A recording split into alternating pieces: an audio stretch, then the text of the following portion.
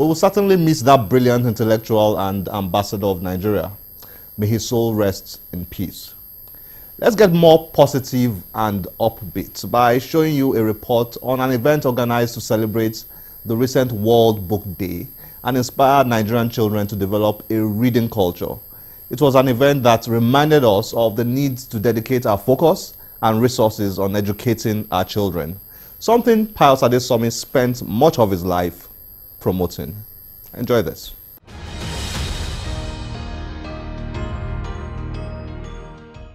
All over the world, countries celebrate the World Book Day, which is an initiative of the United Nations Educational, Scientific and Cultural Organization, UNESCO. UNESCO's vision is to use the day to promote reading, publishing and copyright. 23rd of April every year is the date most countries have chosen to celebrate the World Book Day. But in some countries, including the United Kingdom, a different day is dedicated to celebrate this special event.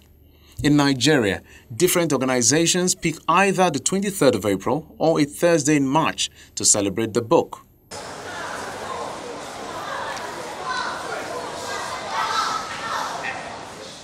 As part of its corporate social responsibility, Fanfa Oil Limited, one of the largest indigenous Nigerian-owned exporter of crude oil, in collaboration with the United for Education Foundation, U4E, a non-profit educational volunteer mobilization organization, organized a reading event on March the 7th for primary schools within Lagos State to mark the World Book Day.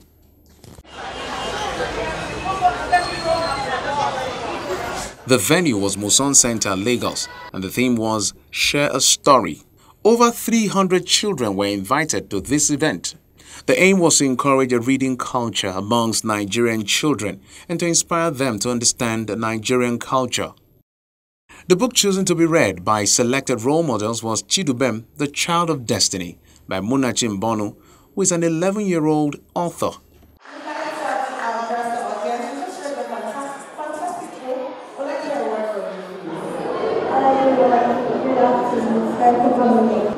Continue the reading culture, because reading culture in Nigeria has increased a lot of it, and people like me want to bring it back.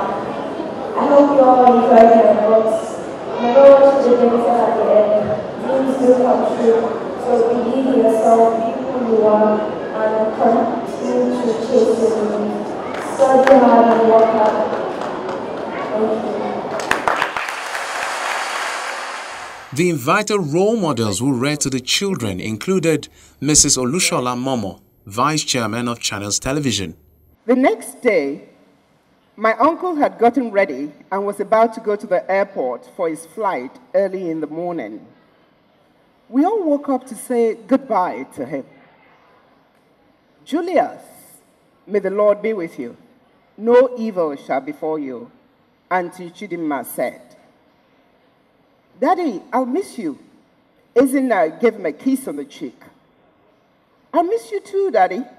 Come back home with goodies, Ikenna said, and then hugged his father.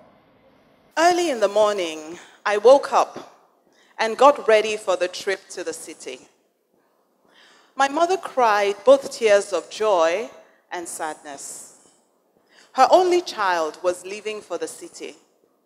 She was going to miss me. My father didn't shed tears, but he kept looking at me very fondly. They both gave me a hug. Uncle Julius and I left the house before 6:30 a.m., and soon his Mercedes-Benz was moving swiftly on the expressway. The day that my uncle came back from Abuja, I was very happy. I wanted my auntie to stop maltreating me. I knew that if my uncle was around, she wouldn't treat me badly. Julius, how are you? How was the business trip? My auntie said, with a big smile plastered on her face. Chi, it's only God that brought me back, nothing else. The trip went very well, and this means that I'll receive more income than I currently receive every month, my uncle said happily. Mama, let me go and start washing your wrapper now so it will dry quickly to make you look fine and neat when you go to the festival. I said, but she held me back. Chidubem, my son, you know that we cannot afford it this year. The entrance fee is expensive. We will go next year, okay? She responded in a way I didn't expect. My excitement melted away, and I felt sadness creeping over me. Why is it always next year? That's what you said last year, and the year before that. I want to go this year. There was also a stage play by Proud Africa Roots Production.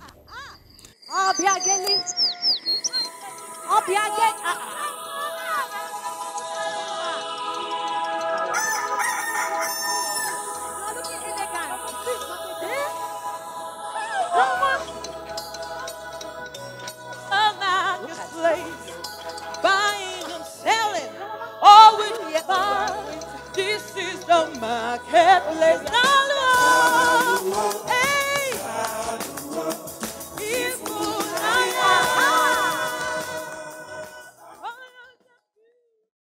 It was a time very much enjoyed by the children, sponsors and guests. For the last number of years, Farm for Oil has been involved in a number of CSR projects. But with Farm for Oil itself, we actually want to try and take directive and basically build up on foundation of education.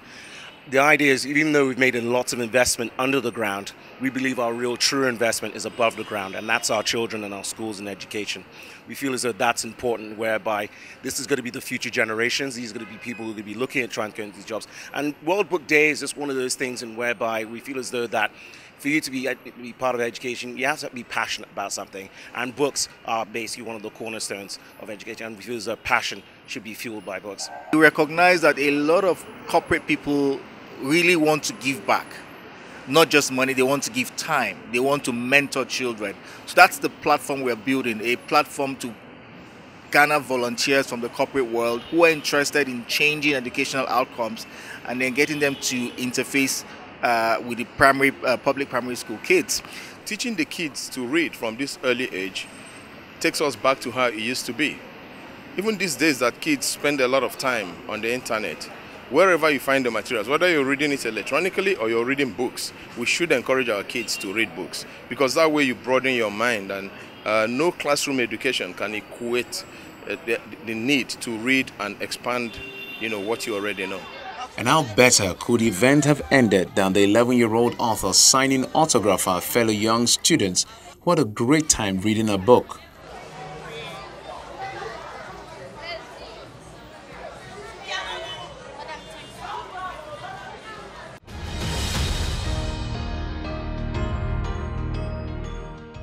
Well, I hope you have enjoyed today's show. As always, please join us on any of our social media platforms displayed on your screen.